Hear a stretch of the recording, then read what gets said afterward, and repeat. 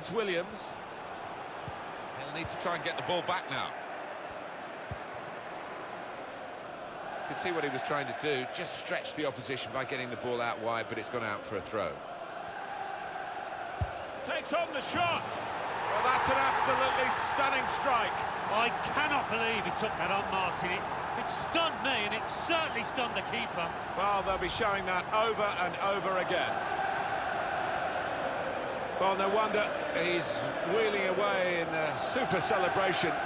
To get a hat-trick is a fantastic experience, and he's just done that. Well, having scored two, he was just so full of confidence, and he never looked like missing that chance.